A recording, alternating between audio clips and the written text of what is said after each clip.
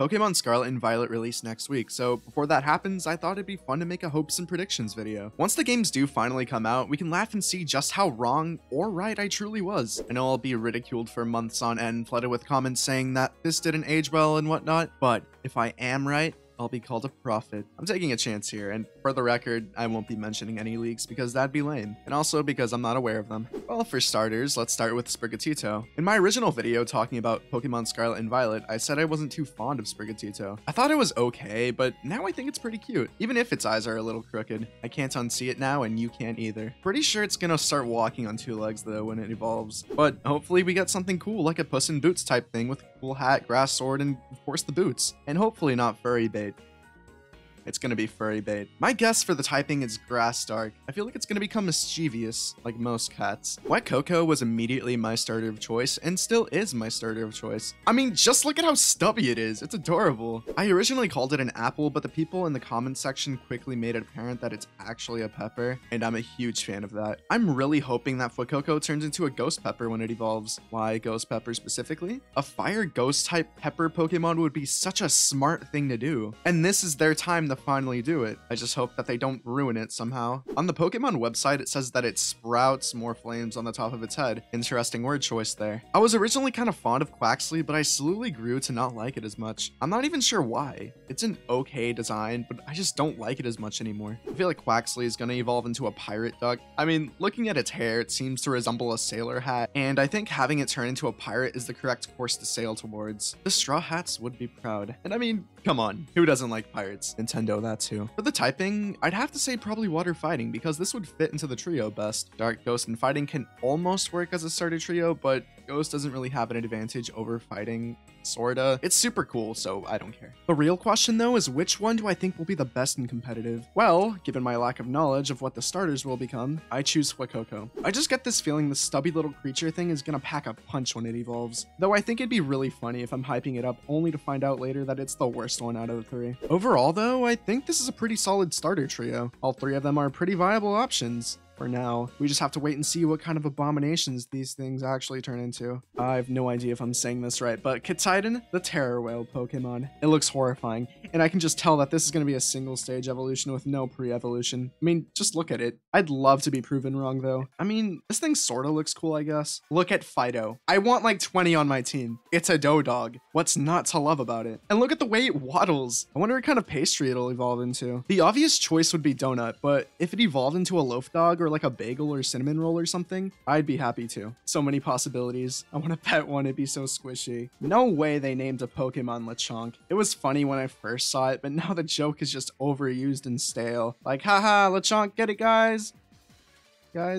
Aside from the name, I don't really like the design too much, but it'd be cool if it evolved into like a warthog or something. Cerulege has to be my favorite Pokemon out of this generation so far, or maybe just in general. It looks so cool that I'm a huge fan of the flaming ghost swords. I also really like that it's willing to do anything to win. Tax Fraud, Armed Assault, you name it, he'll do it. It gives me mercenary vibes, and I predict that this Pokemon will be insanely good. Armor Rouge isn't as cool as Cerulege, but that isn't to say that it's lame. It's got the Mega Man Mega Buster thing going on, and I think that's really cool. Never thought I'd see the day where a Pokemon looks like a robot master. I didn't really like Bellybot at first, but the more I saw it, the more I began to like it. It's honestly pretty cool. I really like the electric organ thing that it has going on, and its ability might make battles a little more interesting. Its ability is Electromorphosis, and whenever it gets hit, it powers up the next electric type attack it uses. I feel like if you made this thing tanky and really slow, it could sweep teams with ease, as long as it has a good special attack. Cyclizar is just basically the budget legendaries. If Miraidon is the future and Koraidon is the past, does that make Cyclizar the present? I'm pretty sure that this is just the pre-evolution to the box legendaries, sort of like Cosmog was for Solgaleo and Lunala. I don't really like its design though, it looks really stupid to me, but maybe I'll grow to like it, who knows. I really like what they decided to name Girafarig's evolution. It's Farigiraf, that's really weird to say. Basically all they did was swap the G's for F's and the A's for I's. That way its name is still a palindrome. I really like how the other head fused with the main head to make this really cool design. It's gone full Chain Chomp mode. They'll destroy the world with the power of friendship. I really like the idea of a graffiti Pokemon, but Grafai looks a little weird to me. Every time I look at Grafai, I always think it's like a bug thing despite it being a monkey. I'm not really sure what this thing would evolve into, but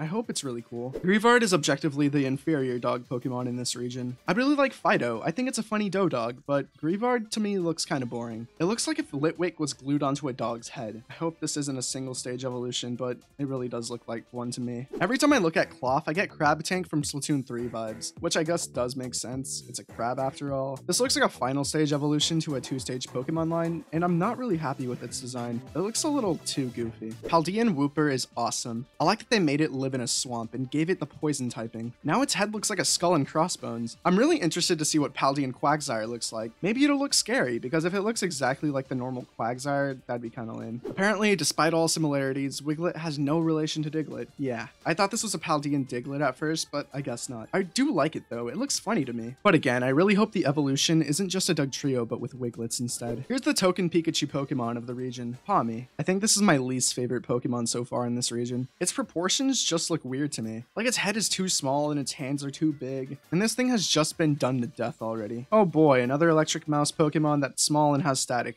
How original. Smoliv is another one of my favorites of the region. Smoliv looks so scared and its 3D model looks really nice and colorful. This is your standard early route plant grass type Pokemon, but I hope when it evolves it actually looks like a fully evolved Pokemon instead of whatever the hell Eldegoss is. While editing this video, 2 more forms for Donphan were announced, so let's just get them over with. There's a past and future form for Donphan. I know I'm gonna get some hate for this, but I actually don't mind the future form. It reminds me of a BattleBot or something. Overall, I think that the Pokemon we've seen so far have been relatively good. I'm really excited to see what other Pokemon Game Freak has cooked up for us. Koraidon and Miraidon are the 2 box legendaries this time around. Koraidon looks like a furry OC, which isn't really my thing, but Miraidon looks so cool. It's a dragon mech thing and has electricity around it. What's not to love? Turns out the prediction that they were based off of motorcycles was correct, guess we won't be seeing the bike again this time around. But this thing isn't just a motorcycle. It can fly. This is just Mario Kart 7 all over again. Can't wait for the next game where they introduce an underutilized anti-gravity gimmick. I really hate that Koraidon goes through all that trouble of turning into a motorcycle just to end up using its legs anyway. Like, why? I know that the 2 legendaries are supposed to be past and future, but if that's the case, why make it a motorcycle? It kind of reminds me of the Master Cycle. The legendaries have 3 modes that you'll be able to use in the overworld: sprinting build / drive mode, swimming build / aquatic mode, and gliding build / glide mode for Koraidon and Miraidon respectively. Also, they can run up walls. Guess ledges don't matter anymore. This game takes place in the Paldea region, and I really like how the map looks so far. It looks filled with interesting places to go. The only problem is that apparently the gyms don't scale with your level, which kind of defeats the whole purpose of the game being open world. The open world in this game though is going to be insane, and you're going to be able to play 4-player multiplayer in real time. Pokemon fans have been waiting for this to become a thing for years. This is a long overdue feature, and I'm so happy that we'll finally be receiving this. I just really hope it's executed well, and I'm really scared they're going to mess it up. Originally, I was actually going to go for Pokemon Scarlet, but after seeing Wilma Flintstone in a Game Freak dev's furry OC, I think I'm gonna go with Violet. Plus, the future just seems so much cooler than the past, so I don't really mind. And there's a lot of good Violet exclusives, so yeah, why not jump ship? The real question is,